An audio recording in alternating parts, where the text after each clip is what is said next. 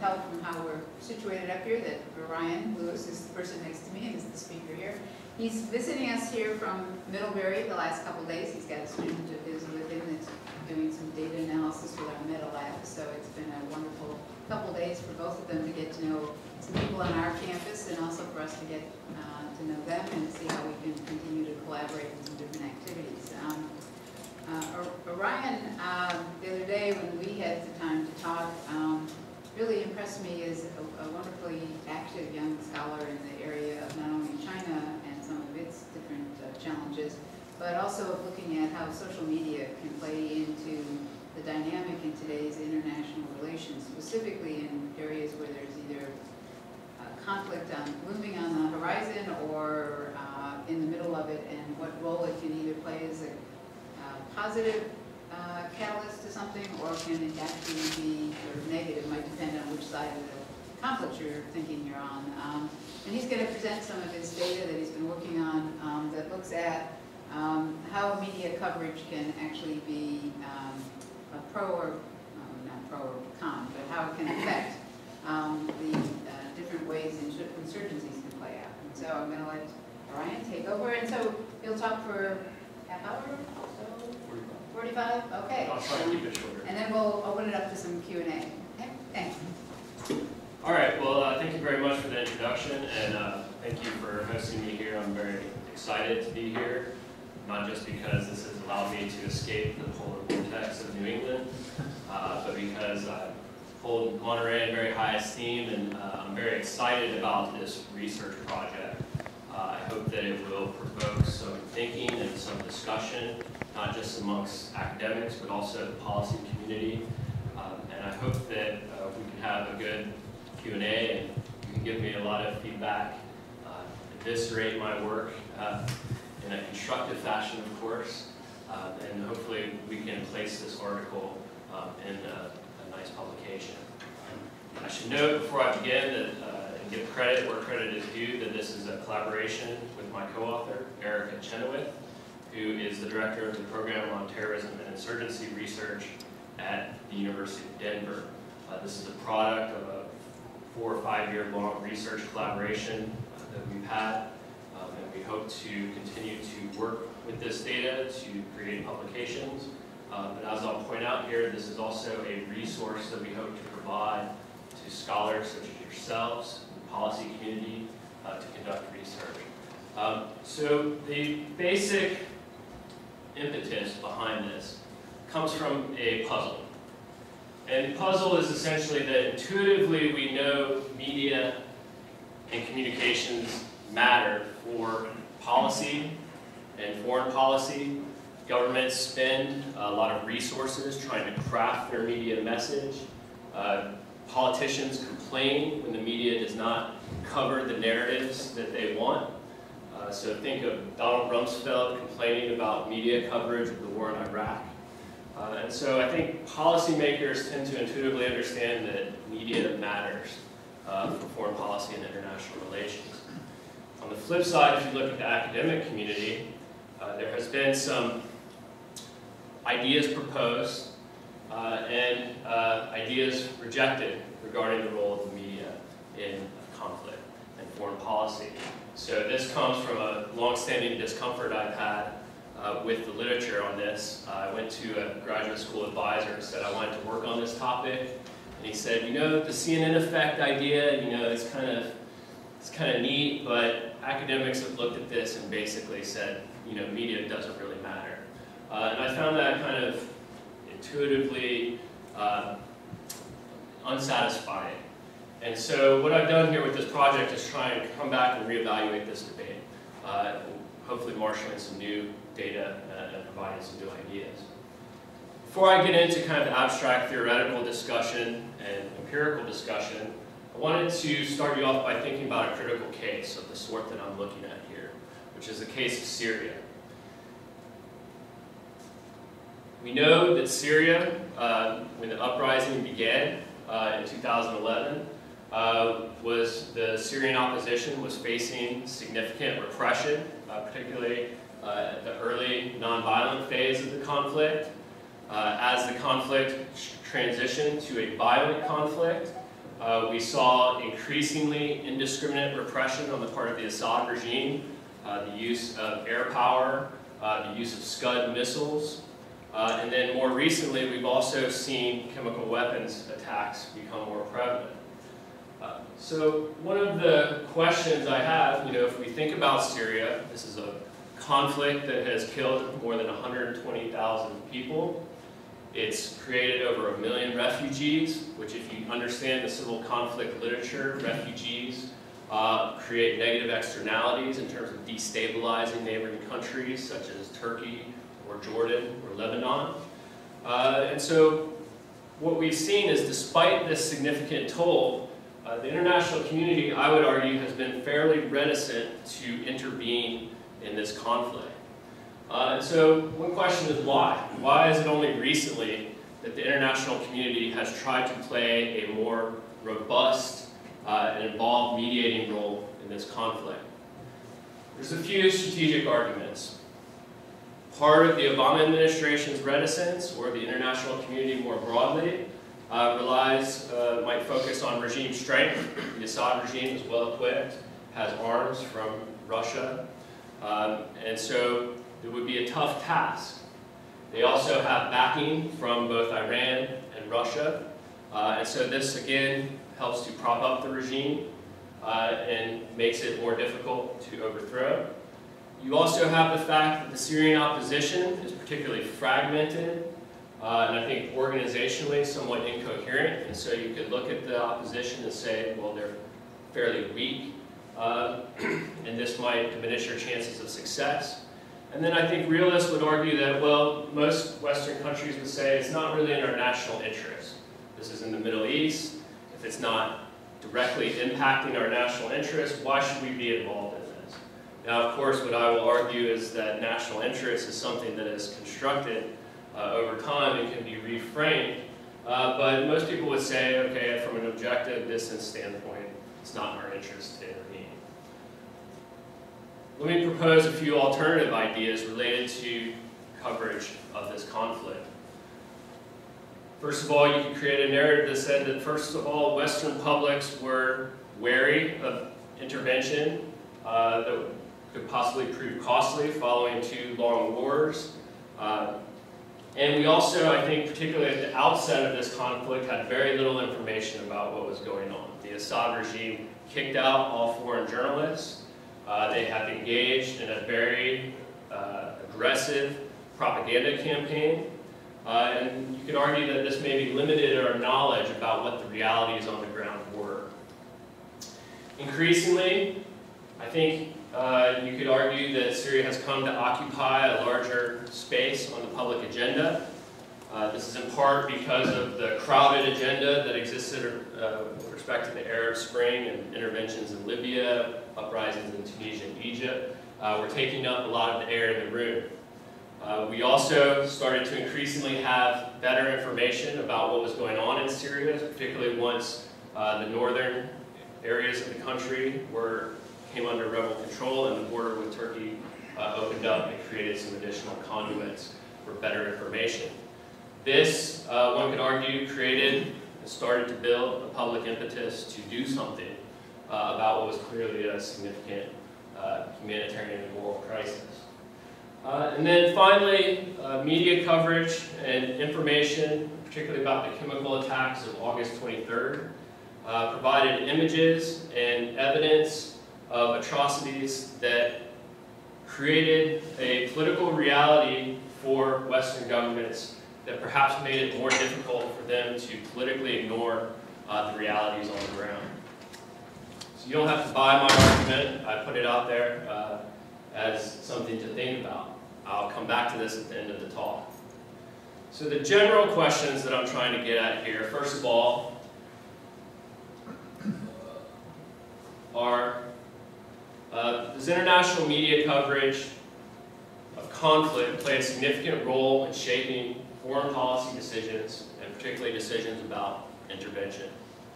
And then empirically, we want to evaluate what are the empirical relationships that we find between international media coverage, intervention, and conflict resolution. And I'll point out that in this case, I'm not interested in all types of conflict resolution in terms of just ending a conflict through either negotiated settlement or a settlement that allows the regime to stay in power, but I'm interested in the type of case such as Syria where we would ideally want to see the opposition emerge victorious.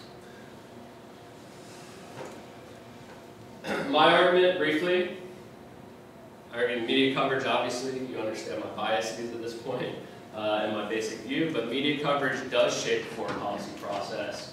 It helps to explain third-party calculations, even when we control for all of the other factors that might drive third-party calculations about intervention. Increased traditional media coverage is associated with greater likelihood of international intervention, as well as greater likelihood of opposition success. And finally, I'll present some preliminary ideas related to social media and new media, which I think hopefully might challenge some conventional wisdom about the importance of these sources of information for the success of these insurgencies. Basically, I'll argue that new media does not significantly impact a greater likelihood of intervention or success.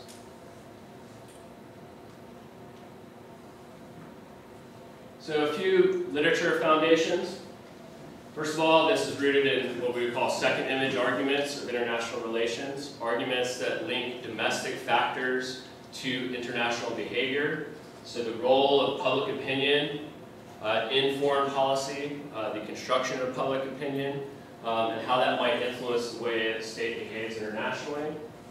There's also a literature on the CNN effect, which looks at satellite television and real-time communications and argues that this has facilitated pressure to intervene in places such as the Kurdish region of Iraq in the early 90s, in Somalia, in Kosovo, etc.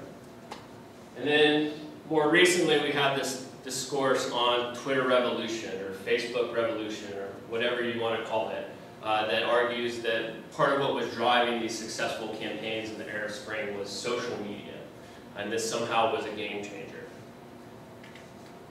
Some of you may know the CNN effect, but a very stylized account, a narrative that's probably almost certainly false, was that Barbara Bush was in the White House watching CNN one day and saw pictures of starving Somalian kids. This created a great deal of consternation on her part, and she lobbied George to intervene on a humanitarian mission in Somalia, and this resulted in the ill-fated Black Hawk Down incident in which a number of American servicemen were killed. This is obviously somewhat a stylized account, but it speaks to what we would call an agenda-setting model, that media essentially shapes public opinion, and that public opinion then feeds back and pressures states to act internationally in ways that they might have done had there not been that public pressure. Now you can look at this and say, well, okay, that might make sense in some cases, but this is also leaving something out. And there have been a number of critiques almost immediately after this idea came out. There were a variety of critiques of this literature. A number of realist critiques that would say, no, these interventions did not occur because of media coverage or because of public opinion, but it was really about traditional calculations of national interest. That policymakers had decided that this was in our national interest and had already decided to do something, and that once they did so, the media coverage subsequently followed. This is also supported by reappraisals of causation. Was it media that caused intervention or the decisions that caused greater media coverage? In fact, some people have gone back and looked at cases like Somalia and said that it was actually the opposite, that these decisions had already been made prior to some of the media coverage. So this speaks to an alternative model, which argues that it's not really about the media as an independent actor, but that states and politicians matter. That they have resources, they have better information than anybody else, and they use the bully pulpit to essentially shape public narratives. And they shape media narratives, and that then subsequently feeds down and shapes public opinion. So you have these kinds of contradictory models of how we might think about the interactions between these different actors. This debate is also, I think, reflected to a certain extent in the foreign policy community. So former Secretary of State James Baker argues in Iraq, Bosnia, Somalia, Rwanda, and Chechnya, the real-time coverage of conflict by the electronic media has served to create a powerful new imperative to prompt action that was not present in less frenetic times. Fairly strong statement on the importance of communications. Second statement by Colin Powell, which I find to be a bit more contradictory. Live television coverage doesn't change the policy, but it creates the environment in which policy is made. So, on one hand, he seems to be saying that it matters in shaping policy, but it also doesn't matter in shaping policy. So I find this to be somewhat of an ambiguous and contradictory middle ground. And then finally, the third quote, I guess rightly, appropriately cited to an anonymous individual, "To hell with public opinion, we should lead, not follow." And so I think this debate is pervasive throughout academia, and you see some contrasting opinions here in the policy community. A few previous findings that I was standing on with this paper. I think there has been research, very credible research, that argues that public opinion does in fact matter for foreign policy. Traditionally, in the 50s and 60s, international relations theorists argued that public opinion was really something that drove states away from a rational calculation of their national interests. That publics were fickle, they didn't have a lot of information about foreign affairs, and to the extent that they were involved at all, it was only to cause the process to go in an irrational direction. Increasingly, what research has found is that publics do hold stable views on foreign policy, that they update those views based on new information, and that at times they do hold politicians accountable for those views. Other research has found that public opinion is an important constraint on the timing and duration of intervention strategies. A complementary set of research says that media matters. The most, I think, explicit formulation is the CNN effect, saying that media has driven a new era of humanitarian intervention. But more nuanced views say that, well, international media coverage of international events can in fact shape the timing and the duration of intervention strategies. This work by well-known researcher Pat Reagan. And Ball and Potter have found that public opinion and media shapes public opinion and political support for presidents during times of crises. So what do we make of these contrasting views? I think the work of Ball and Potter has provided an interesting synthesis on this approach by looking at media as part of a market. They respond both to the demand for information from publics as well as the supply of information from leaders. And they point out this model that focuses on the elasticity of reality, which I think is actually a fairly nice way of thinking about this. That when conflicts first begin, leaders have much better information about what's going on, publics do not, and so there's a significant elasticity of reality. Leaders have a flexibility to reframe and reshape public narratives in ways that suit their interests. As time goes on, however, information becomes more prevalent, publics become more informed, and the gap between leaders and publics shrinks. So there is increasingly less elasticity, right? Less space for leaders to reshape the narratives of reality. So my research design in looking at this is I do a two-stage set of models. This is not exactly what we call a two-stage model, but I look at this in two iterations. The first is I want to model what shapes international intervention. And the second stage, I want to model the likelihood of opposition, of a conflict resolving in favor of the opposition, given intervention and other variety of hosts of factors that we think might matter here. The data that I'm using, as I mentioned, is part of the Program on Terrorism and Insurgency Research, long-running data collection effort called the NAVCO Data Project. And this data is NAVCO 2.0. The unit of analysis here focuses on campaigns, and we focus on campaigns rather than conflict per se, because what is unique about this data is that we have created a research design that tries to systematically evaluate both major nonviolent civil resistance uprisings as well as traditional violent conflicts. And I think we are unique in trying to integrate these two things within the same research design. Traditionally, civil resistance resides in comparative politics, contentious politics.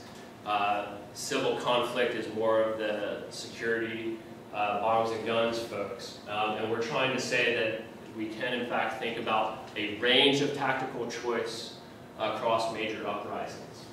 So our unit of analysis is annual campaign years. And our inclusion criteria is every major campaign, both violent and nonviolent, that has maximalist goals of either overthrowing the regime, achieving secession, or engaging in anti-occupation. And this, I can talk more about the data. I'm not going to go into too much, but if you have questions, I'm happy to address them. We look at only those campaigns that have these maximalist goals, because we're not interested in small-scale social mobilization, random protests. We're interested in organized, purposive, iterated campaigns that have a clear organization and engage in a clear strategy of nonviolent civil resistance. So for example, in Libya, when the Libyan uprising started, when you had spontaneous uprisings here and there, we would not call that a major nonviolent rebellion because of a lack of organization and a lack of kind of clear, iterated structural coherence to that campaign. This data is available via a special data feature that we published last year, and I point this out not just for my own self-promotion, but because part of our educational mission here is that we want to provide open sources of data to facilitate scholarship amongst academia as well as the policy community, and so we have made this data publicly available to folks like yourselves. And if you're interested, you can find it at this URL. If you Google NAVCO Data Project, you'll find a whole page where we have the data set, codebook, and replication data for our article here. So stage one. What I did, and I should point this out that I'm interested in intervention short of military intervention. And I think much of the debate about the CNN effect has looked primarily at whether media coverage causes states to intervene militarily. And I would argue that that's an extremely high threshold to think about the role of media. That if you think about military intervention, those are the very high-cost forms of intervention that are more likely to conform to a more traditional strategic calculus about the costs versus the potential benefits. But the literature on intervention points out there's actually a wide range of intervention strategies, and that states have a wide choice here. And so what I did is I constructed 3 threshold measures using variables from our data set. Low threshold intervention would be simply diplomatic condemnation of the target regime, international NGO support, diaspora support, very basic things that might come into play when other third-party actors are trying to support an opposition campaign, but also relatively low cost. Moderate intervention is developed here based on material repercussions, so whether resources and support are withdrawn from the regime, whether or not they are given to the campaign, and in particular whether major powers withdraw their diplomatic support from a regime. So a good example here is Iran. When there was a major uprising in Iran in 1979, the withdrawal of US support from the Shah, I think, was very proximate to the fall of the Shah. and so we could have some kind of anecdotal evidence that kind of the strategic support or withdrawal of support can matter significantly to the viability of these regimes. You can also think about, say, Obama administration withdrawing support from Egypt during the Egyptian uprising. And then the high threshold here, again, high threshold short of military intervention would be direct sanctions placed on the regime. Test variables that I'm looking at, international media coverage, a simple ordinal variable that looks at the degree and frequency of media coverage of these conflicts, ranging from almost non-existent to very minimal to moderate coverage occurring a few times a month to high coverage occurring on a weekly basis. I'll also test the role of new media. We coded a variable that looks at whether or not an opposition campaign constructs what we would call parallel institutions. Simply, do they have an organized online media strategy to promote and mobilize their campaign? A few controls. I'll just go through these quickly for the sake of time. We want to control for tactical choice, which has previously been found to be important. Whether or not the campaign is cohesive or whether there is conflict within the campaign itself in terms of opposition actors disagreeing and having a certain degree of infighting. We want to think about humanitarian concern, so we look at the degree of repression. To what extent is repression more about threats versus material sanctions versus actually going out and killing folks? The literature also argues that intervention is fundamentally based on relative power and the likelihood of success. So Bueno de Mesquita has argued that intervention will occur when the likelihood of rapid success is high, and where the likelihood of success is low, we're less likely to see intervention. So I have a few variables here about the military expenditures by the regime, how many military personnel they have, and the size of the opposition campaign, which I proxy as a measure for the strength of the insurgency. And then finally, there's some arguments about the type of conflict might matter. Ethnic secession conflicts, Reagan argues, are more likely to be easily resolved. I don't know if you buy that, but I test for it. So here are a few models, and I'm not going to go through the minutiae here, but I'll point out a few things. What I'm using here is a cost duration model that is clustered based on the campaign. And so the coefficients here are hazard ratios. So a coefficient above 1 means that an increase in that variable makes it significantly more likely that you will see the dependent variable of interest here, which in this case is low threshold intervention. A coefficient of less than 1 means that there is actually a reduced likelihood that that event will occur. So, for example, here this repression coefficient, even though it's not significant, would indicate, well, there's a less likelihood of low threshold intervention. So we can talk about this in more detail later, but what I'll point out here is what I've highlighted in terms of our international media variable being positively and significantly associated with the likelihood of low threshold intervention. I also have this broken down between violent conflicts and non-violent conflicts based off of what you may be interested in. Interestingly, repression is significantly associated with an increased likelihood of intervention in a non-violent context, but perhaps not so much in a violent context. If we look at moderate threshold of intervention, a similar pattern emerges. Again, international media attention positively and significantly associated with greater likelihood of moderate intervention.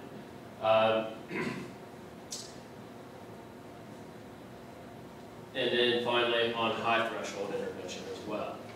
So the bottom line here, I think there are some other very interesting findings that I'm not going to touch on in too much detail. But the bottom line in terms of the things that I'm interested in is that international media coverage seems to be robust and positively associated with intervention at all levels.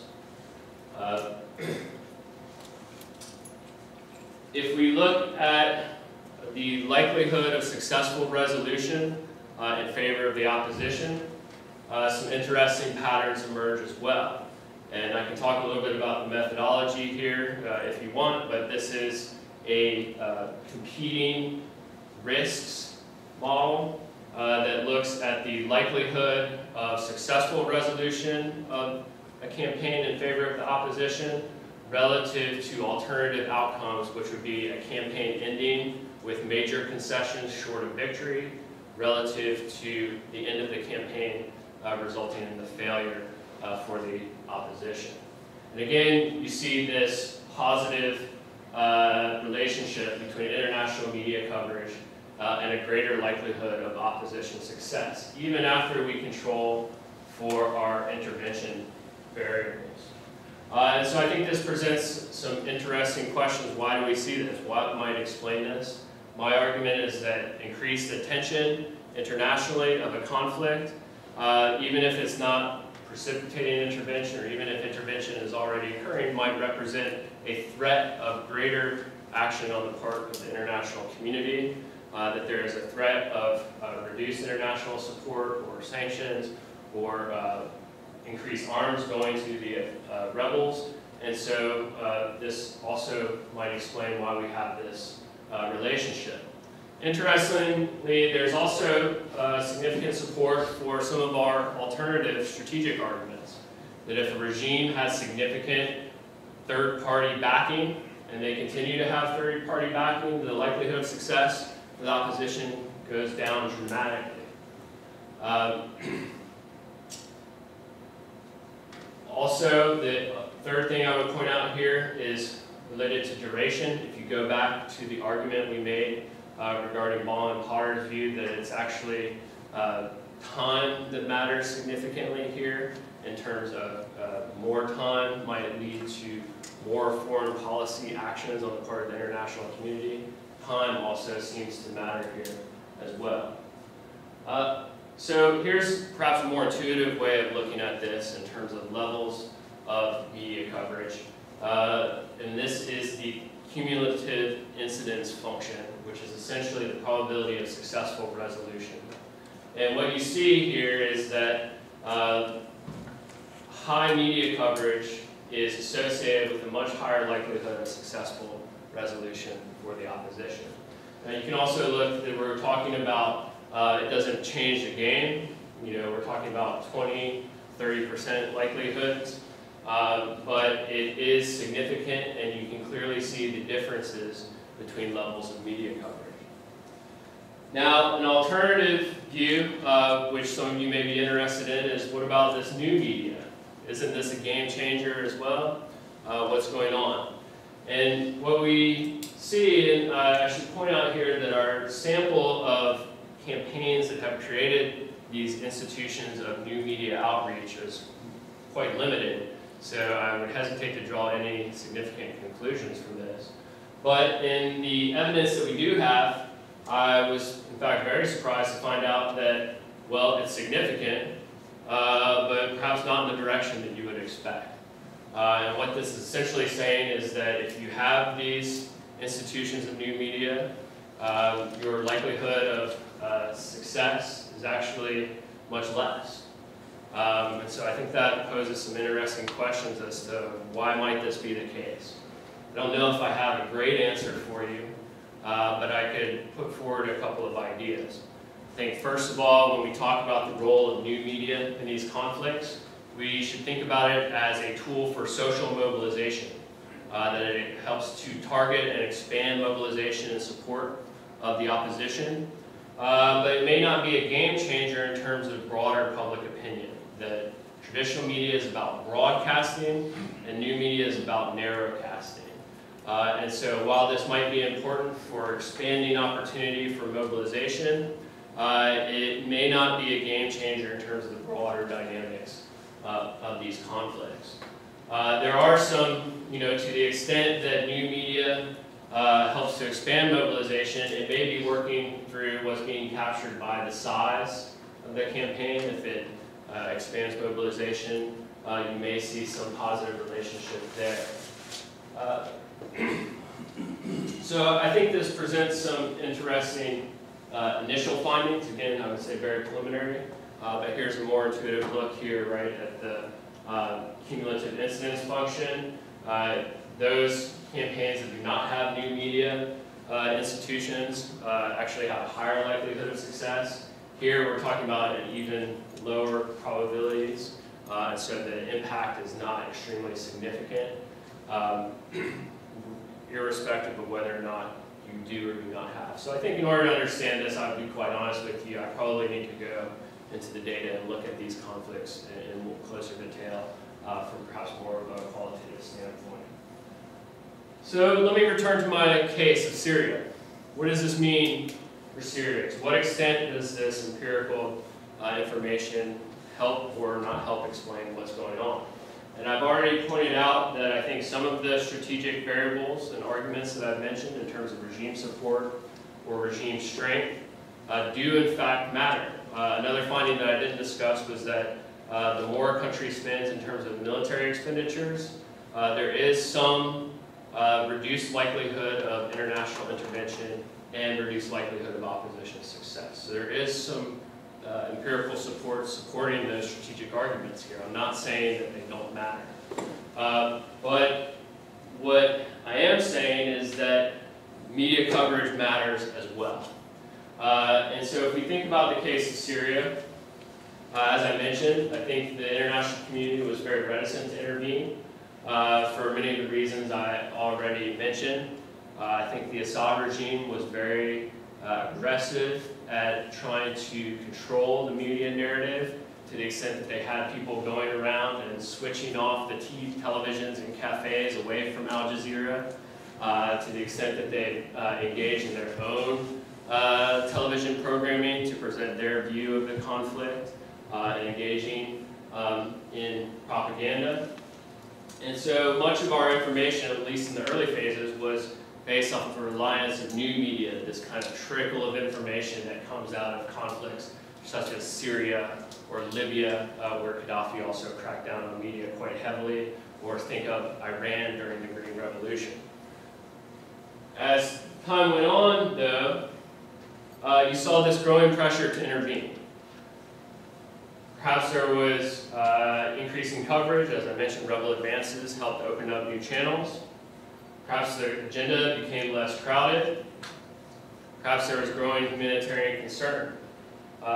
And as time goes on, you see increased intervention. So we know that the Obama administration secretly started training Syrian rebels in Jordan during this time. The information came out later. But you see this kind of gradual buildup. What's interesting here is I think what we see in 2013 is increasing intervention due to the shifting understanding of the realities on the ground. So following chemical attacks earlier in 2013, the Obama administration decides to start arming reliable rebel groups, if we know what reliable rebel groups are. And then, more importantly, in August of 2013, you have a major chemical attack that provokes strong international backlash. And this was, I don't know if you remember, but that period in which all options were on the table. And suddenly military intervention or significant intervention looked like a real possibility.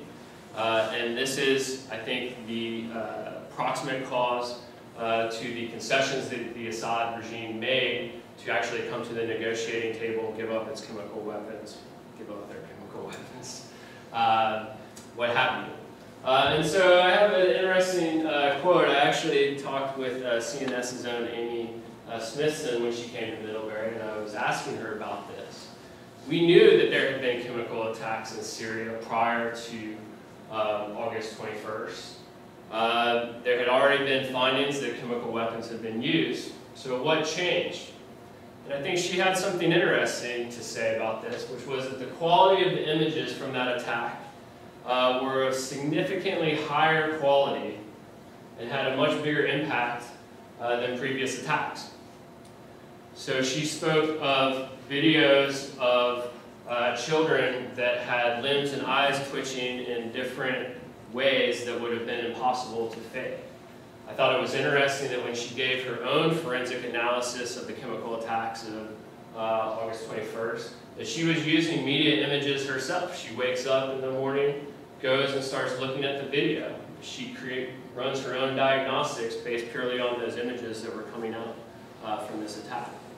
So I think here, I don't know how compelling you find this argument, but here you have, I think, a fairly persuasive argument that images and information about what was going on here mattered for public perceptions, and they mattered for shifting public perceptions in a way that were more supportive of increased intervention. Policy implications. I don't want to just engage in an abstract academic exercise. I'm sure you guys can come up with much more robust policy implications than I can. But there's a few things, right? First of all, CNN may be too important to leave up to CNN. What do I mean by that? Well, I think what this says is we need to try and think about what the communications environment is surrounding our understanding of these conflicts and what should or should not be done about them. If you think about CNN as a market-driven enterprise, if you're pained by the views of reputable journalists cutting away from serious stories to cover Justin Bieber's escapades, maybe we need to think about what our media institutions look like and have a better understanding of what they choose to cover, what they don't cover, and how we as policy practitioners can help shape the information and coverage ourselves. The communication environment matters. Secondly, and again, I don't support this necessarily in a strong way, but I think it also speaks to some skepticism about the importance of social media and new media as some kind of fundamentally game-changing institution. Do I think these things matter? Absolutely. I think it's hard to argue that they don't, but it may not matter in the way that we think they do in terms of being the determining causes of success or failure. So a good example of this comes from the Egyptian Revolution. We saw in that revolution that Mubarak shut down the internet for a period of days. And what happened? The mobilization continued, and it continued because the campaign was well organized, because they had their own methods, they had been trained in civil resistance. And so the argument is it was the organization of the campaign and it was the connections between grassroots actors that mattered much more than their ability to tweet out information to international observers. Right? If you think about things such as the Syrian Electronic Army, or say what Iran or even China does with social media, there's also a line of analysis here that says that, well, in some ways this makes it easier for regimes. That they can use online sources of information to identify who potential opposition actors are, and that they use that as open source intelligence to go out and then target and sometimes even attack or kill those actors. So social media is a tool, it's a powerful tool, but it can be used by both opposition actors and regime actors, and I think we need to understand what those dynamics are. And then finally, I think a basic line of analysis here is that indiscriminate repression, whether it occurs in a violent context in Syria or in a non-violent context, matters a great deal. Repression in a non-violent context is one of the most robust predictors of international intervention. But I think some of these examples from Syria and elsewhere also indicate that images of this type of repression and kind of indiscriminate humanitarian crimes might also matter for shaping international perceptions of those conflicts. So if a regime represses in the woods and there's no one there to see it, is it repression? Do we understand it as repression? You know, I think shedding light on this, and to the extent that media is doing that, is particularly important. So I'll stop there, and I'm happy to take any of your questions or discussion. Yes, sir. One thing that you mentioned the shutting down of media. Have you studied what impact that has in terms of, because especially in the West we value free press and free access to information. So have you studied what impact the shutting down of either new media or social or even traditional media has on public opinion in terms of intervention? Yeah, I mean, studying it, I would say, to the extent I've studied it, it's a corollary to what I'm saying here, right? Which is those campaigns that have less media attention are less likely to get support, less likely to be successful. So I think that argument would basically be the converse of what I'm arguing here. So that would be my basic argument. I think there's also a number of anecdotal examples. If you think about, I would argue that the cases of shutting down the media are the ones I mentioned. I think Libya and Syria were the big examples of the Arab Spring. But you also have Ben Ali in Tunisia, Mubarak in Egypt also trying to do something similar. It was less effective in the nonviolent context. I think it was at least somewhat effective in Libya and Syria, at least for some period of time. I can tell you that we have our ongoing data collection project. Our next data set is looking at daily event data, so daily actions by various actors within every country that was impacted by the Arab Spring. And what we saw is we're coding data, and then Gaddafi shuts down, kicks out the international press, and most of our data is based off of open sources. And so what we found is, well, suddenly it became very hard for us to code data about what was going on in these countries during that period of time. So I know I can say from my own personal experience, the amount of information dried up considerably. And so I think that raises a lot of questions about how we can build public knowledge about these things if we don't know ourselves. Right? Yes, ma'am. I want to ask you about the impact of negative media in relation to social uprisings. I guess I'm thinking of the case of Occupy Wall Street that happened a number of years ago, and it received a lot of, in my opinion, negative media attention. How would that factor into everything we've talked about? Yeah, I think it's a good question, and it's something that I'm not really able to get at here in a really good way, to be perfectly honest. But I think there have been studies done to try and look at the valence that is placed on media stories, and I think I've also done that kind of research as well. It's very time intensive and difficult and has a whole set of methodological issues. So yeah, I mean, I think to the extent that there is negative media coverage of, say, civil resistance campaigns or social mobilization campaigns, it's obviously going to constrain their opportunity for expanding their base of support. And I think this makes intuitive sense. If you think about what these campaigns do, their whole goal is to publicize and communicate a message, particularly if it's of the nonviolent variety, right? The reason nonviolent movements are successful is because they are able to mobilize people and achieve a level of participation that violent campaigns simply cannot. Violent campaigns, there's only so many people that want to pick up a gun and go shoot people and have the ability to do that. Nonviolent campaigns can mobilize women, old people, everybody. And so their success, I believe, hinges upon their ability to have people participate. And in order to do that, you need to have information about what they're doing, but they also have to be able to communicate a message. And a message of nonviolence, moderation, of the sorts of messages that will get people on board.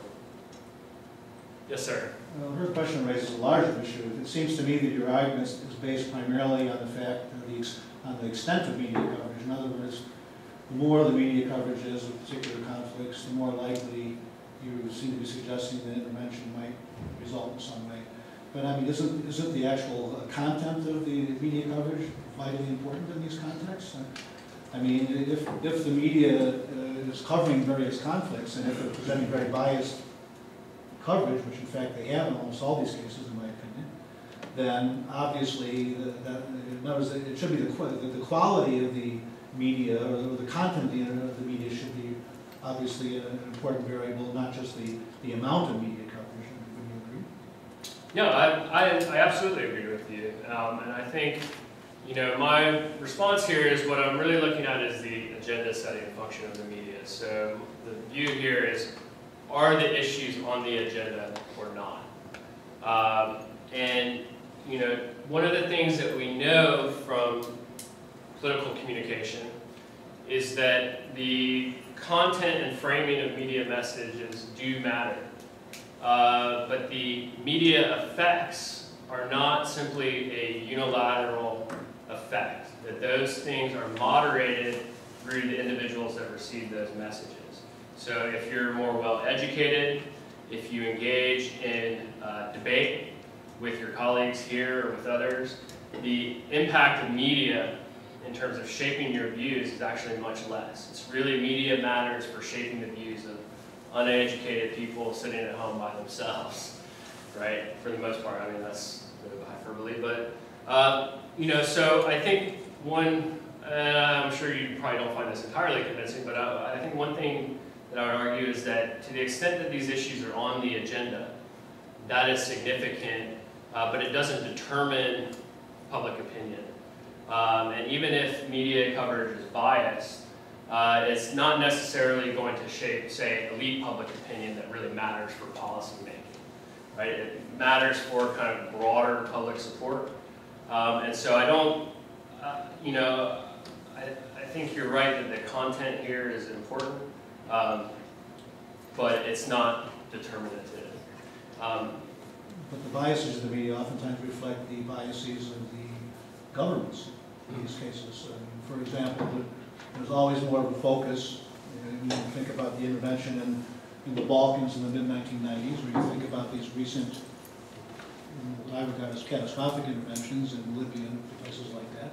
I mean, in those cases, the regimes were essentially, there was much more attention paid to the authoritarianism of certain regimes and the crimes of certain regimes, and the opposition in many cases were whitewashed and so forth and so on. That's an ongoing thing. And for example, if you look at the situation in the Balkans, I mean, it was the Bosnians and the Croatians were also engaged in ethnic cleansing. It wasn't just the Serbs. It was all three groups were engaged in ethnic cleansing. But the media coverage talked almost entirely about the Serbs in ethnic cleansing. You know, they were better at it because they were more militarily powerful. But the fact is that all the parties in that conflict were engaged in ethnic cleansing. But if you read the media and the way the government was portraying it, you'd think that the Serbs were the only people who were villains. You know, when you think, for example, the Syrian conflict, the focus on the atrocities of the regime and the complete ignoring of the atrocities of Sunni jihadist groups, I mean, these things are very biased, and they affect whether people think we should support the opposition or not support the opposition.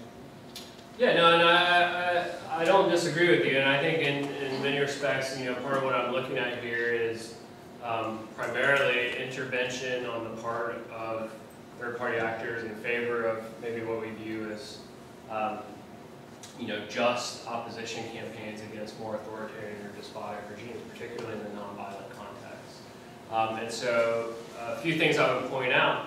Intervention is less likely to occur in more democratic contexts. So if a government is relatively more democratic, that is more aligned with the values and beliefs of the majority of the international community, it's less likely to intervene. If a country is richer, they're also less likely to intervene. And so I think some of these biases do show up in the data here. I don't disagree with you, actually, to be honest. My goal here is to have a first cut at looking at this from kind of an agenda-setting standpoint. But my goal is to provoke exactly this kind of discussion and hopefully additional research. So I myself have a lot of ideas about ways to take additional steps here. I think we need to look at who these actors are, who's supporting who's withdrawing, so I think we need a much more nuanced analysis of who's supporting either the regime or the opposition. I think for that, I'm going to have to get into the data in a lot more detail than I'm able to do here.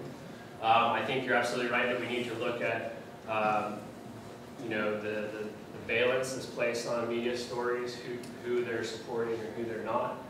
Again, that's from a purely practical standpoint, is much harder to do quantitatively. And so I think this has to come in more kind of a comparative case study, qualitative type of approach. So I'm sure that's unsatisfactory, but that's all I can say at this point. Yes, sir. Sure.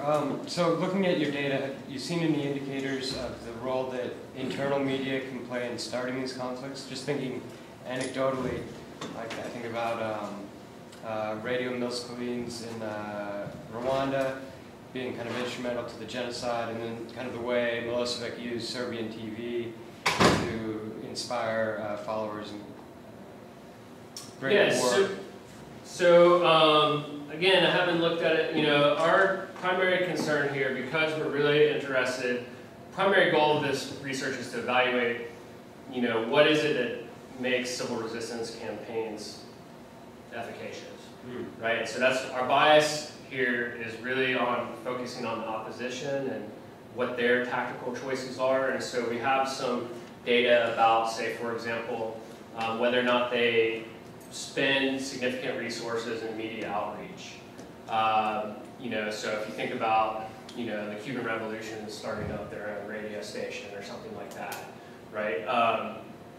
And I didn't present these numbers, but I did look at them, and one of the things I found is that those campaigns that have this kind of PR campaign going on are more likely to receive international media coverage. And so I don't know if that might also speak to what you were discussing. But the tactics of the campaign matter here. This is also supported by work by John Robb, who wrote a book called Marketing Rebellion, if you're interested in this. And he looks at a couple campaigns, does kind of a comparative case study, and he finds that campaigns like the Zapatistas in Mexico, why were they so successful? Well, they were much better at marketing themselves to the international community than other campaigns, right? East Timor is another good example of that, right? So I think there's some research and some findings that provide some support from the perspective of the opposition campaign. One of the things, my background is on media in China, and so I'm very well aware of how authoritarian regimes manipulate media and information. And so, I teach about this, and we talk about this in class. How does, say, the Iranian regime try and frame the Green Movement? And there's some great propaganda videos, if you're interested, Iranian propaganda videos, where there's John McCain, George Soros, and a few other people sitting around the table, like debating about how they're going to create peaceful evolution in Iran. And John McCain is presented as part of the White House for some reason, but I guess he's scarier looking. But basically, I think what we know from studying these campaigns is that the traditional authoritarian playbook on this sort of thing is to frame particularly nonviolent actors as tools of the West. And I think this speaks to a very interesting question about, should the international community get involved in these things at all? If you intervene on behalf of a nonviolent uprising, does it delegitimize them? Does it play into the narratives that the regime has? And so, if you think about Obama sitting on the sidelines of the Green Revolution, maybe that was a good strategy. If you intervene, doesn't it just play into the narratives and delegitimize and and reduce their ability to garner broader support within their own domestic context. And so I think much of these things really kind of hinges on that.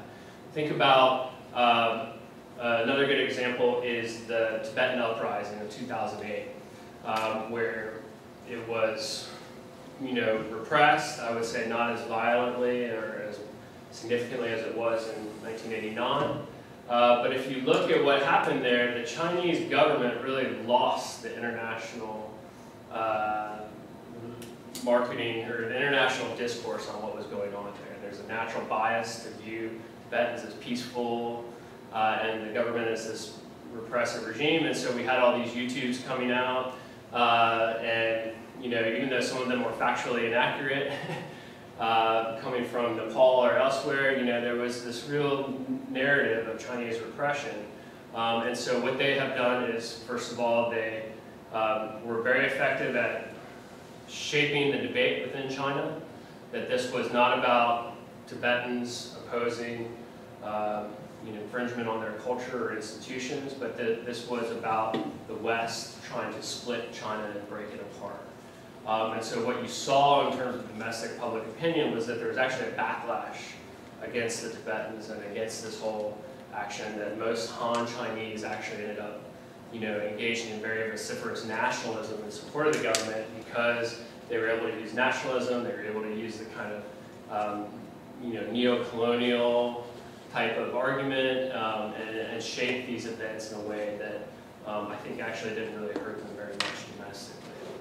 It hurt them internationally, but for people that counted, it didn't. So I think these are fascinating questions about how governments are doing this. But I think one thing you have to realize is that with greater media, even new media or information, regimes are having to become more savvy about how they do these things.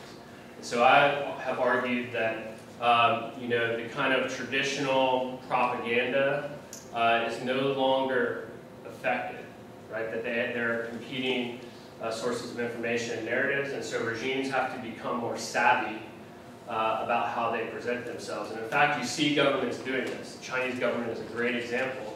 They go out, they've been studying Western PR tactics, media management, spin, all of these sorts of things. This is now how they're trying to reformulate. They don't just control the public discourse, and so what they're doing is they're trying to utilize the tools and leverage that they have to reshape that discourse in ways that they find favorable. And so they've even done things, they've taken plays out of, say, Rupert Murdoch's playbook, where Fox News tries to delegitimize the New York Times. Well, the Chinese do that. They use Xinhua News Agency to delegitimize the more open and liberal newspapers. And this has come directly from their study of Western media management tactics. Okay. Thank you very much. That was very informative. I think we all learned something about what the data is beginning to show you, but also all the questions it's opening up. Yes. So thank you very much, and we appreciate it.